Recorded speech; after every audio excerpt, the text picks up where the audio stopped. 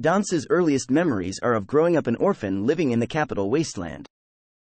As a child, he made a dangerous living by scavenging the DC ruins until he could afford to open his own junk stand in Rivet City.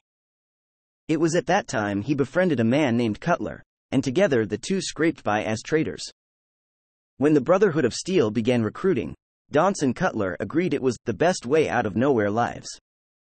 Under the command of Paladin Krieg, they both became successful soldiers, but a year after being posted to the Pride when Cutler disappeared on assignment.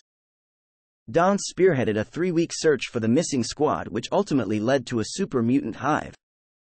There it was revealed that Cutler's team had been killed, and Cutler himself had been exposed to the forced evolutionary virus. Danse, saddened to discover his friend had been mutated, killed Cutler. The experience incited an intense hatred in Danse of most non-humans, including super mutants, ghouls, and synths. By the year 2287, Danse had risen to become one of Arthur Maxon's most respected officers. He was assigned a reconnaissance team and dispatched to the Commonwealth to investigate the Institute, but misfortune quickly reduced their force to 3 survivors. When the sole survivor first encounters Paladin Danse, he and what's left of his squad are holed up in Cambridge Police Station, unable to proceed with their mission. Danse enlists the aid of the survivor to help retrieve an item from the nearby ArcJet Systems complex. Afterward, he offers the survivor the rank of initiate in the Brotherhood of Steel, should they wish to join. Danse becomes a full companion following Shadow of Steel provided the survivor enlists with the Brotherhood. He is fiercely loyal to the Order and travels with the survivor to ensure their ideals are being upheld. As their relationship develops, Danse confesses to being burdened by the losses of colleagues, friends, and mentors killed by the many horrors of the wasteland.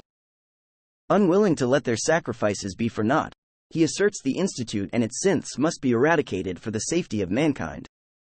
He believes synths are the embodiment of technology spiraling out of control, and their existence could bring about the end of humanity.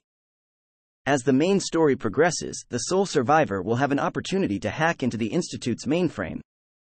Should they provide the Brotherhood with a copy of this data, it is confirmed through DNA analysis that Paladin Danse himself is a missing synth, designated M797.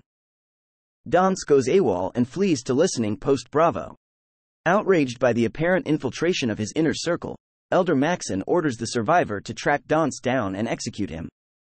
Once located, a suicidal Danse is adamant he did not know he was a synth. The disgraced Paladin then encourages the survivor to carry out their orders, insisting that he must be the example, not the exception. The survivor must then choose to execute Danse or convince him to leave the Commonwealth. If persuaded to run, Danse will leave the bunker only to find that a suspicious Elder Maxon has followed the survivor to his hiding place. A confrontation will occur in which the survivor will again have to decide the synth's fate. Should Danse survive the events of blind betrayal, he will be grateful and, with Maxon's promise not to have him hunted down, stays to aid the survivor in their mission. When they rendezvous sometime later, Danse is still coming to terms with his nature. Though grateful to the sole survivor for saving him, the sudden loss of his identity, memories, and career leave him grasping for answers. The sole survivor can attempt to comfort him and, if so desired, may express a romantic interest.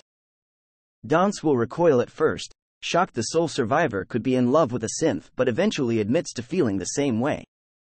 He asks for patience as he works through his human emotions, and vows to remain steadfast at his partner's side.